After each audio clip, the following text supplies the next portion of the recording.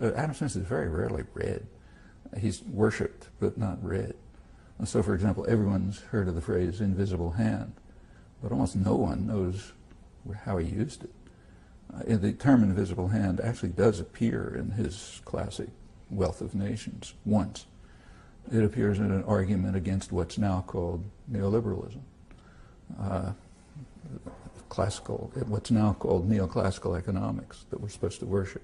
So we're supposed to worship Adam Smith and neoclassical economics, and they radically differ on the notion invisible hand.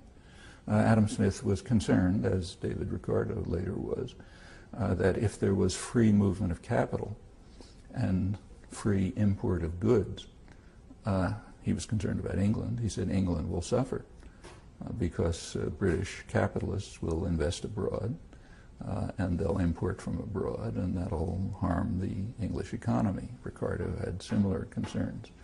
And Adam Smith then gave an argument. It was not a very good argument, but his argument was that English investors will prefer to invest in England because of what some called a home bias. They'll have a preference for investing close by, and therefore, as if by an invisible hand, England will be saved from the menace of free capital movement and free imports. That's invisible hand. What's that got to do with the Cato Institute or the modern enthusiasm about free capital flow and having U.S. corporations invest in China so they can send stuff back here to sell cheap, exploiting Chinese workers? That's not Adam Smith. And it goes right across the board. I mean, everyone who went to college learned the first paragraph of Wealth of Nations, in which he talks about how wonderful division of labor is, allows for all kind of efficiency and productivity and so on.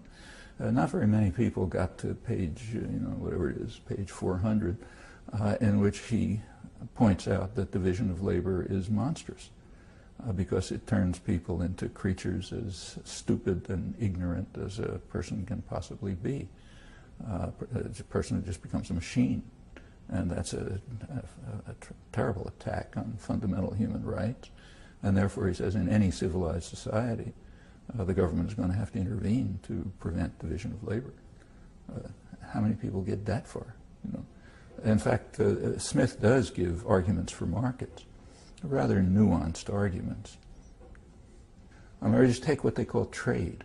The so-called conservatives are very excited that trade is increasing. So, for example, NAFTA is supposed to be a great triumph of conservatism. It increased trade between Mexico and the United States. Well, it's true that cross-border interactions between Mexico and the United States increased. But would Adam Smith or any classical liberal or traditional conservative have called that trade?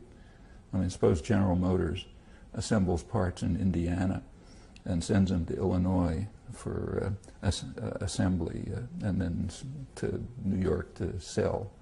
Is that trade? Well, suppose it happens across the Mexican border, but it's still internal to a huge command economy. Is that trade?